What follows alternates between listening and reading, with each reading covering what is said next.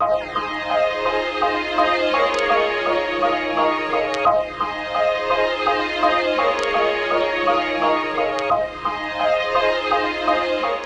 afternoon from 44 degrees latitude on Deer Isle, Maine. My name is Asia, and today I'll be showing you how to brew 44 North coffee in an AeroPress.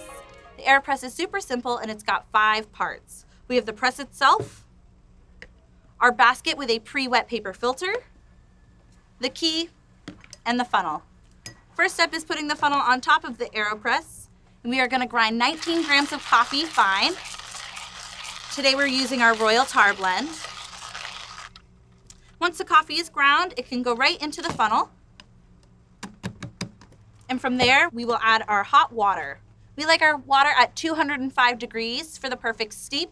If you're doing this at home, boiling the kettle on the stove and then taking it off for about 30 seconds before pouring, that should get you at about 205 degrees. In goes the water, almost to the very top of the press, but leaving room for bloom. And then we'll let it set for about 30 seconds. The AeroPress is great for on the go, traveling, camping, or on the back of a lobster boat.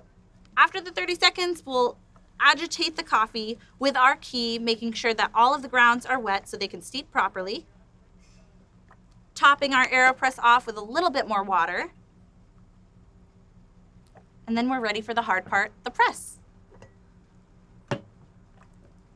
Screwing the basket on the top of the AeroPress, we're going to give a quick flip into a sturdy jar. From here, we're going to apply even pressure on the top of the press, allowing it to slowly drip into the cup below.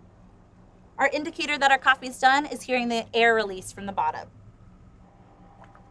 And there we have our smooth cup of AeroPress coffee Royal Tar. Happy sipping.